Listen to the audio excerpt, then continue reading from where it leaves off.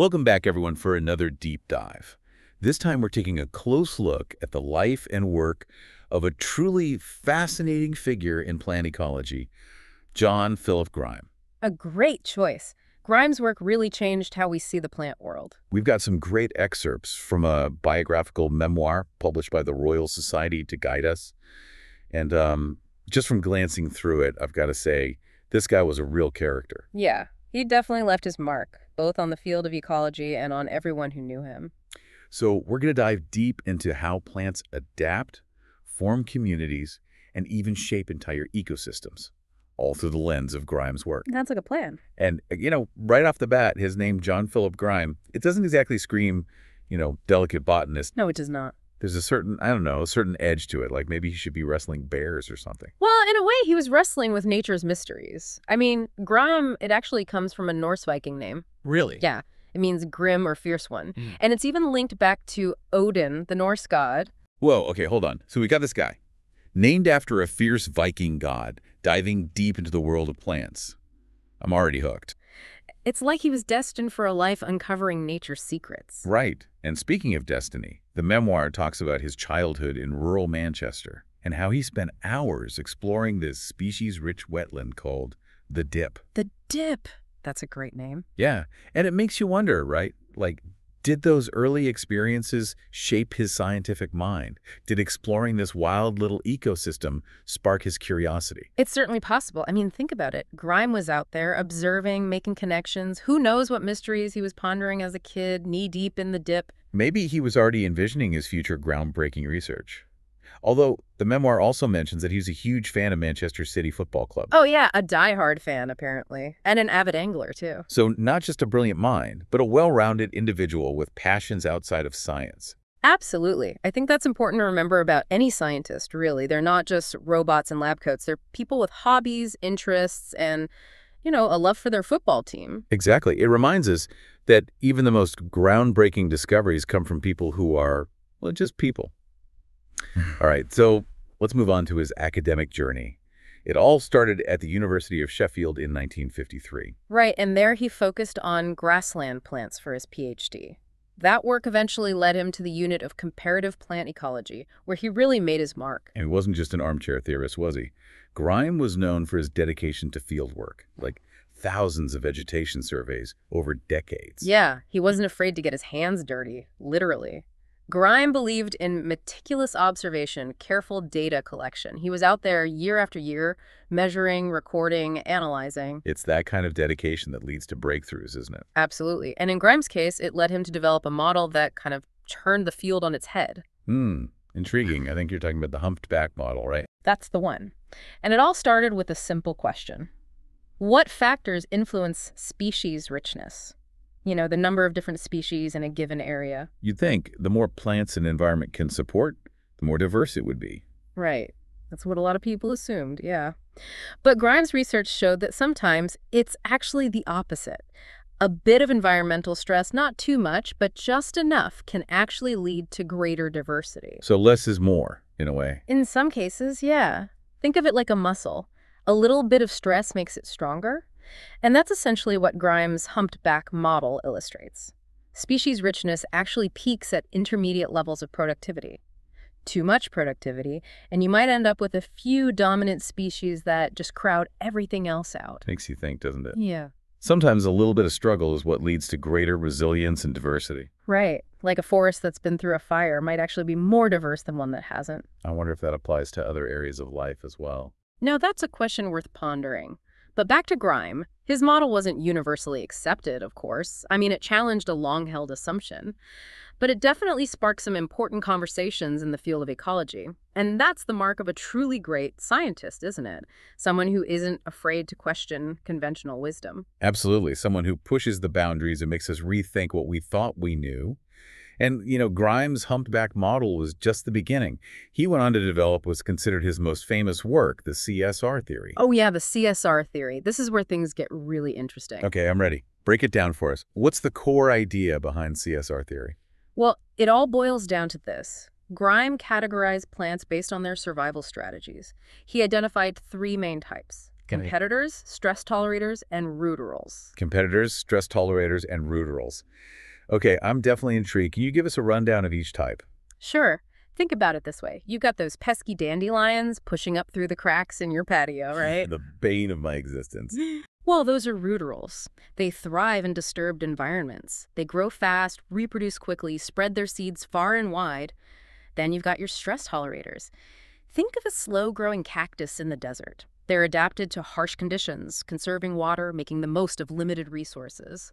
And finally, picture a towering tree in a dense forest. That's a competitor, focused on outgrowing and overshadowing its rivals. Wow, so those three categories are like everywhere. Yeah, It's like he gave us a whole new way of seeing the plant world. that's exactly what he did. And to help visualize these different strategies, he came up with what's known as Grime's triangle. Grime's triangle. Okay, tell me more. It's more than just a shape. It's a way to understand how these strategies, competitor, stress tolerator, rooteral, how they all relate to the resources that are available in an environment and to the level of disturbance. Each corner of the triangle represents an extreme, and plants can actually fall anywhere within that triangle depending on their mix of traits. I love that. A simple visual to represent this complex world of plant life. Yeah, and it emphasizes that nature rarely fits neatly into boxes. It's all about gradients, trade-offs, and adaptations. And this triangle, well, it helped ecologists to see plant communities in a whole new light. It wasn't just about what species were present, but also how they were interacting with each other and with their environment, and how those interactions, those strategies, shaped the ecosystem as a whole. It's really amazing how this triangle, this simple shape, kind of unlocks a whole new understanding of how plant communities work. Like he gave us this decoder ring for seeing all these hidden strategies going on. Yeah, it's brilliant, isn't it? And he didn't stop there. Grime was also really interested in how these strategies, these ways of surviving and thriving, how they played out on a larger scale, especially as the world changes around us. Yeah, that's something we can't ignore these days, right? Climate change, all these different pressures on the environment. So how did Grime approach that? Well, he started focusing on something called functional traits. It's like, okay, we've got these categories, competitor, stress tolerator, rooteral, but what do those actually mean in terms of how a plant, actually does stuff in its environment? Right. Instead of just labeling it, we're looking at how it functions. Like, how does that dandelion use its deep taproot to access water or spread its seeds or whatever? Exactly. So you're taking those categories and then digging deeper. Each one of those characteristics you mentioned, those are what we call functional traits. They're all about how the plant interacts with its environment. And Grime didn't just theorize about these traits. He actually launched this huge effort to measure them, for hundreds of different plant species. Wow, that's ambitious. What was that project called? It was called the Integrated Screening Program, or ISP for short. And it was groundbreaking, really, because it allowed scientists to start linking specific traits to the way ecosystems work on a grand scale. So what kinds of traits were they actually measuring? Oh, all kinds of things. Leaf size, nutrient content, how deep the roots grow, how long the plant lives, you name it. For instance, a plant that has, say, a lot of nutrients in its leaves, well, it'll probably decompose quicker when it dies, right? So those nutrients go back into the soil faster. Or a plant with really deep roots might be able to access water that other plants can't get to.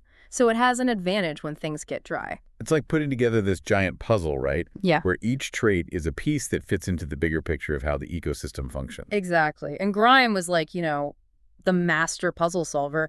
The ISP was a game changer because it allowed scientists to say, okay, this trait is actually linked to this process, like nutrient cycling or carbon storage or whatever. And that's huge because it means we can start to understand those processes, the very foundations of how our planet operates in much more detail. Wow, it's pretty profound when you think about it that way. It is. And Grime, as he's, delving deeper into all this research, he comes up with another key idea. All right, lay it on me. What's the next big idea? It's called mass ratio theory. Mass ratio theory. Okay, I'm listening. What's that all about? We know how Grime was really fascinated by competition, like how different plants compete for resources. Well, this theory kind of builds on that.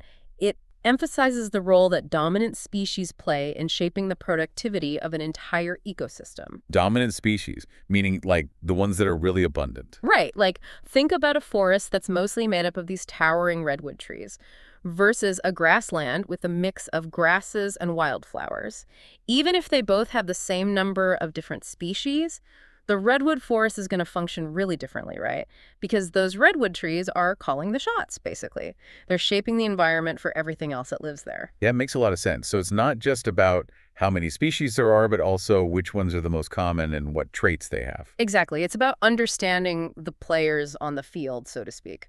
And in Grime's view, those dominant species, the ones with the most biomass, they have a disproportionate impact on how the whole ecosystem works. This is also fascinating. Grime proposed something called the Universal Adaptive Strategy Theory, or UAST. It's a big, bold idea, suggesting that the fundamental trade-offs shaping plant life also influence the evolution of all organisms, from bacteria to blue whales. Okay, I'm hooked. Explain this one to me. I need to hear how a cheetah and a cactus are playing by the same rules. The key is that all organisms have a limited amount of energy and resources. They have to make choices about how to invest those resources to maximize their survival and reproduction. And they all face similar challenges: competition for resources, environmental stress, and the need to reproduce quickly. Those are the same pressures driving those CSR strategies in plants. It's not a perfect model, but it provides a new lens for viewing the incredible diversity of life on Earth. It makes you wonder if these strategies are written into the very fabric of life itself. It's like nature's operating system running in the background of everything. And that brings us back to one of the reasons you sent us this paper. You're interested in climate change, right? Well, Grime was one of the first ecologists to sound the alarm about how these changing conditions would affect plants and entire ecosystems. It's easy to forget that climate change wasn't always a mainstream concern. So Grime was ahead of his time in seeing those potential impacts. What kind of work did he do in this area? Back in the 80s and 90s, he set up this long-term experiment at Buxton, where he and his team were manipulating temperature and precipitation to see how different plants would respond. It was like creating mini climate change scenarios to see how the ecological game would play out. That's such an innovative approach, like a fast-forward button on evolution. What did those experiments reveal? Did any plant strategies come out on top? One of the most significant findings was that those productive ecosystems like grasslands are actually more sensitive to climate change than less productive ones. Grime's research suggests that we might see a shift in plant communities, and that could have a cascading effect on entire ecosystems. It's like nature is shuffling the deck, and we're not sure what the new hand will look like. But isn't there something we can do? It feels like we're just passively watching this ecological drama unfold. Grime was a firm believer in taking action. He argued that we need to understand these plant strategies, these rules of the game, if we want to make informed conservation decisions. It's not enough to just protect individual species. We need to conserve the processes that allow ecosystems to adapt and thrive. So it's about creating the right conditions for those strategies to play out, for nature to find its own balance even as the world changes around us. It's a humbling thought. It is. Grime's work reminds us that we're not separate from nature. We're players in this game too, and our choices have a profound impact on how it unfolds. It's not just about plants, it's about understanding the interconnectedness of all living things. It's a lesson we can all apply to our own lives, even if we don't have a PhD in ecology. Speaking of connections, there's another idea Grime explored that I think you'll find particularly relevant. He called it the twin filter model, and it builds on everything we've discussed so far. Okay, I'm intrigued. What are these twin filters all about, and how do they fit into this larger picture of plant strategies and changing environments? Imagine you have a vacant lot, a blank slate in the ecological world. Suddenly, all sorts of plants start arriving, seeds blown by the wind, carried by birds, or just lying dormant in the soil. But not all of them will make it. Grime proposed that there are two filters that determine which plants ultimately survive and form a community. So it's like nature is holding auditions for the best-suited plants. Exactly. The first filter, called the primary CSD equilibrium filter, acts like a broad screening process based on those fundamental CSR strategies. If the environment is harsh and nutrient poor, only stress tolerators have a chance. If it's constantly disturbed, like that vacant lot, root rules might dominate. And if it's resource-rich and relatively stable, competitors will likely take center stage. It's like each environment has a specific set of entry requirements, but that doesn't explain how we get such diverse communities within those broad categories, does it? What's the second filter all about? The second filter, called the proximal filter, gets down to the nitty-gritty details of species interactions. It's about those finer-scale adaptations that give plants an edge in a specific location. For instance, A plant might have a unique way of accessing nutrients in the soil, or it might be better at attracting certain pollinators, or it might have a specific defense against a local herbivore. So the first filter sets the stage, and the second filter fine-tunes the cast of characters. It's like a two-step process for creating an ecosystem. What are some real-world examples of how this plays out? Imagine a coastal dune environment. It's windy, sandy, and exposed to salt spray, so only certain stress tolerators can handle those conditions. But within that harsh environment, you might have micro-variations in elevation, moisture, or soil composition. Those subtle differences create opportunities for a variety of plants to find their niche. So even within a seemingly uniform habitat, there's this hidden complexity, this interplay of broad filters and fine-scale adaptations. It's incredible how nature manages to pack so much diversity into every corner of the planet. It is. And this twin filter model helps us understand how both large-scale environmental factors and those smaller-scale species interactions work together to shape the patterns of biodiversity we see. It's another layer of complexity in that ecological operating system we were talking about earlier. This deep dive has been a real eye-opener. It's amazing how much we can learn about the world around us by studying something as seemingly simple as a plant. And we've only just scratched the surface. John Philip Grime's work was incredibly influential, not just in botany, but in ecology as a whole. He left behind a legacy that continues to inspire scientists today. Grime's work gives us this amazing framework, helping us make more informed decisions that benefit both humanity and the planet. And it's also a reminder that even the simplest observations can lead to incredible insight. Just like that unassuming wetland near Grime's childhood home sparked his lifelong fascination with plants, the world around us is brimming with wonders waiting to be discovered. Who knows what you might find if you just start paying attention? So to our listener, keep exploring, keep questioning, and keep learning. There's a whole universe of knowledge out there, and maybe, just maybe, you'll stumble upon your own unique strategy for thriving in this incredible world we call home. Thanks for joining us on this deep dive. It's been a pleasure exploring Grime's legacy with you. And until next time, keep diving deep.